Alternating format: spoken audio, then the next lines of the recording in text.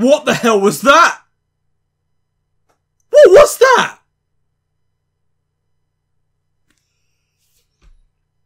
What the hell was that for a football match? That, without a shadow of a doubt, was one of the most bizarre football matches and the most eventful football matches I think I've ever watched for a long time. When was the last time you saw a 4-4? I'll tell you when. 10 years ago when we played Liverpool in the quarterfinals of the Champions League, when we edged them at Stamford Bridge after that 3-1 win. Remember that? Remember when Liverpool gave us a real game at the Bridge and it ended 4-4? I'm speechless. I don't even remember the last time we saw a game like that. We came back from 4-1 down to potentially even winning the game. What was that? Okay. There's going to be a lot of things to talk about in this. There's really going to be a hell of a lot. VAR. What can I say? VAR. I mean, look, okay, we can hate VAR all we want, but to be honest with you, and I hate to be some kind of guy that just brings the bearer of news that nobody wants to hear, but I have to be honest. Before Azpilicueta struck the ball did hit his hand, and I've got to hold my hands up and say that. Yes, I did actually, when the ball went in the net for possibly 5-4 and everyone was just like jumping around because we've somehow miraculously made this comeback. And then, well, when we saw it in the replay, when it went to VAR, the ball did touch his hand, and fair play. You know, we all hate VAR, and I do hate VAR, because VAR has done us twice in 2 games. But, yeah, that's all I'm going to say about that. Let's just talk about the first half, because the first half was shambolic in every single frame of the word. I don't even have any... There is absolutely nothing in that first half that warranted anything positive or good or anything. That was abysmal. Okay, first of all, the first 2 minutes of the game, we immediately conceded a free kick from outside of the penalty box. Ajax just swung the ball in and it came off of Abraham's foot and it went in. Like, how many more times are we going to concede a set piece in any game? 30 seconds after this, we got a penalty because we went straight up the other end and forced a penalty on them. Jorginho, call as you like, converted the penalty, 1 apiece. But then even straight after this, like, our defending was shambolic.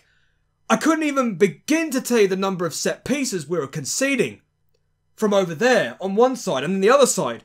It doesn't even matter. We were still conceding set pieces. And then Ajax made it 2-1 with, I've got to say, one of the absolute pinpoint crosses that you're ever going to see. Azpilicueta doesn't even know where the man is going straight behind him. He ghosts in, meets up with the ball, and he just heads it straight in past Kepa for 2-1. And then, well, like, that was just schoolboy errors in defending. Like, defending was absolutely terrible. And then the third goal that Ajax scored, again, some absolutely shoddy defending. Everything was all on Marcos Alonso. Let me get on Marcos Alonso a little bit later on because there's so much to talk about. And then we go away and concede another set piece from outside the penalty box. And then Ziyech, I think his name's Ziyech, yeah. Everyone's talking about Ziyech and how good he is. Free kick. Almost like the way that David Seaman would have dealt with a free kick. Remember when Ronaldinho, in 2002, when he scored that free kick for Brazil against England, when it went straight over his head? The same principles applied here, but what happened was the ball came over, it hit the post, came off of Kepa's head, and then went straight into the corner for 3-1. Okay, I gotta be honest, I think Kepa was a little bit unlucky there. I think maybe on a better day he would have possibly just jumped in and handled it, which is what he should have done. But instead, the ball just ricocheted off the post and off his head and then went straight into the corner. I don't know, like, could he have done better there? I don't know. But at 3-1, you're just thinking, oh my God, like, the heads would have probably gone down by this point. But it brings me now to Marcos Alonso, because Marcos Alonso was abysmal. Like, how many more times are we going to say how poor Marcos Alonso was on the pitch? The most fraudulent football player there has ever been at Chelsea. I sit there and I watch Marcos Alonso and I just get so frustrated with everything he does, whether it's like bringing somebody down, whether it's trying to tackle somebody, whether he tries to cross a ball. Did you see that cross? Or was it a cross? I don't know what it was, but it was something. It didn't even resemble a cross. He just tried to cross it and it just went over there. That's where the goal is, Alonso. The goal is not over there. The goal is over there. You're supposed to try and put the ball in the net. Not try and put the ball out for a throw-in. You absolute idiot. Like, what is Marcos Alonso? What does he even do on the pitch? You know, when we talk about players being allowed to play on the pitch by merit, Marcos Alonso offers absolutely no merit whatsoever, so he should never play on a football pitch for Chelsea Football Club ever again. There's one thing we need to do. If the transfer ban is lifted in January, there's one thing we should do. Offload Marcos Alonso on a free transfer and bring in somebody who is 10 times better at left back than he is.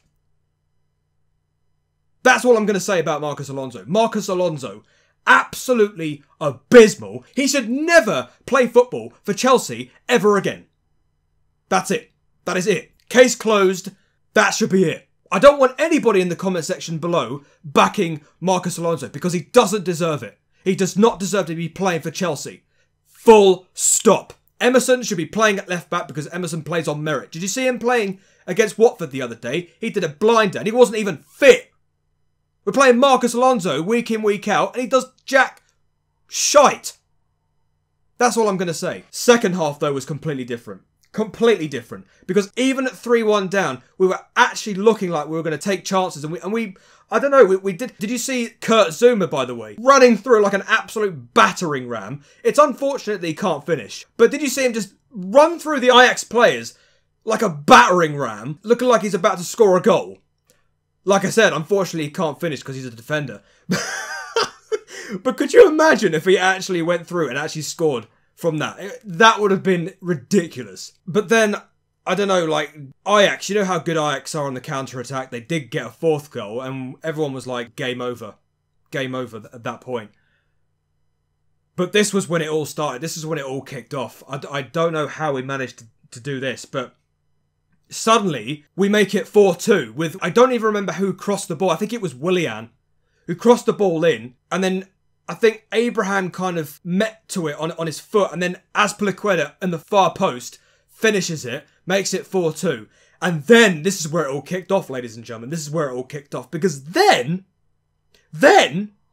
Ajax got 2 players sent off from, I think it was bringing down Mason Mount later on. I wasn't sure who got brought down. Was it Mason Mount? I don't remember. I think Mason Mount did.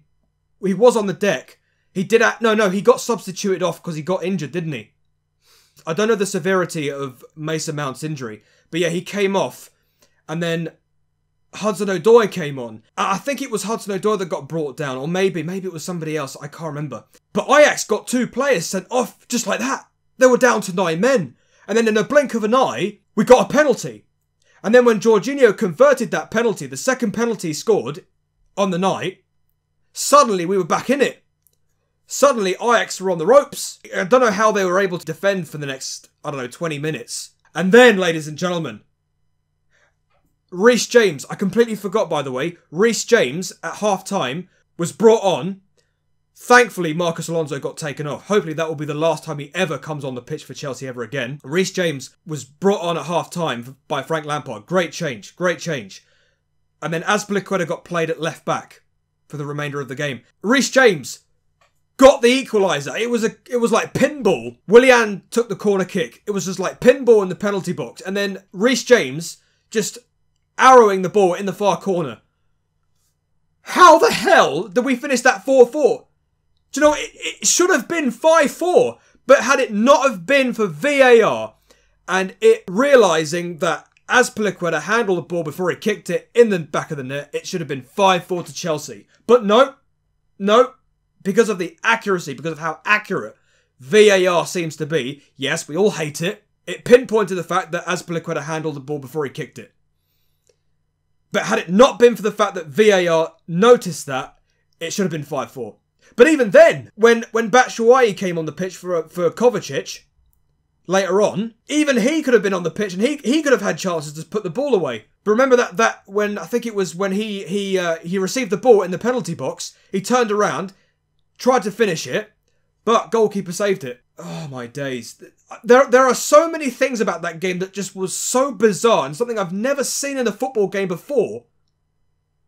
Like, we're never going to see a game like this ever again, are we? Like, how did that end up 4-4? At 4-1, apparently, there were Chelsea fans that even left the stand. At 4-1 behind, there were a bunch of Chelsea fans that even left the stadium.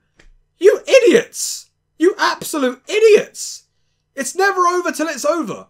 Okay? We've just proved that today. It just goes to show you that you should never leave a football game. Whatever the circumstances, whether you're 4-1 down, whether you're 5-1 down, you don't leave. There were a bunch of Chelsea fans left at 4-1. And then apparently, according to the commentators, when it was 4-4, they were literally running back to the Chelsea stadium. They were literally running back to find out where their seats were, just to watch the remainder of the game. Absolute idiots. You just don't leave. It's never over till it's over. Honestly, what was that game? From start to finish, the first half was abysmal. Second half, what was that? Honestly, guys, that was a classic. That was a classic. Unfortunately, it was a draw. We both got 1 point each. Valencia beat Lille as well. So where it leaves us now, us, Ajax and Valencia, all on 7 points each. So the last two games are going to be interesting because we have to go to the Mestalla in the next game, hoping we might get a win there. I don't know. Valencia still look a little bit shaky in terms of their form, but if we can get a result there, we have won plenty of games in Spain before, and we've even beaten Valencia at the Mestalla at some point in a Champions League match. If we do get a result there, great. If we don't, we may have to rely on Ajax to beat Valencia in Amsterdam and hope that we beat Lille. I don't know, it's all up in the air. It's all up in the air. Us, Valencia and Ajax are all on 7 points each. Lille have got 1 point. They're completely out of it.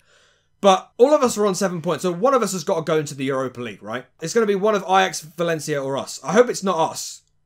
Because after seeing today, it just proves that Lampard, even at 4-1 down, this team has still got the mentality to get back and come back and get a result. Okay, yes, we could be leaving, we should be leaving with a win, if it hadn't been for Azpilicueta's strike and VAR running it as a handball. Obviously, we should be going away. But the thing is,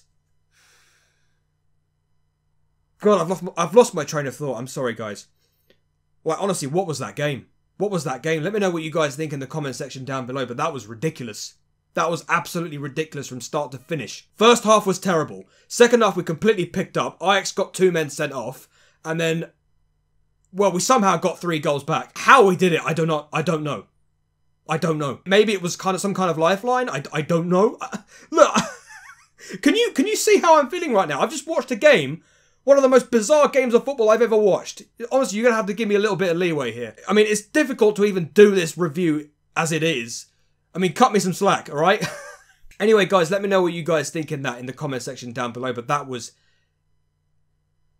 Oh, God, I need to sit down. I need to lie down somewhere. God. Do I feel blessed that this was a point gained after all of that? Do I feel disappointed that we're not going away with 3 points? Should I feel devastated that we've conceded 4 goals? I don't know what to think, but there's one thing I will say.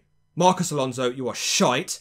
Don't ever turn up in a Chelsea shirt at left back ever again. I really hope that in January the transfer ban is lifted and you get sent out on a free transfer and we sign another left back that's 10 times better than you. And I'll tell you something, you will not be missed. You will not be missed within the slightest.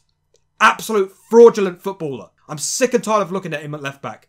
He's absolutely useless. There's one thing he's good at. Giving away free kicks. Anyway, thank you very much for watching this absolute dramatic video review. If it's all over the place, I'm sorry. If I've forgotten about reviewing players, I'm sorry about that too. You're just going to have to cut me some slack because I don't know what else to say. I honestly feel like I need to go ahead and lie down somewhere and just think about what I've just watched for the last 90 minutes. So let me have my time now. And then when we come back again against Crystal Palace at Stamford Bridge, hopefully we won't get something as dramatic as this. And hopefully we might actually get a much better game. We might actually get a clean sheet. We might actually get a win, which would be nice. Thank you very much for watching this video, guys. Until the next one, I shall see you later. Hey door, and peace.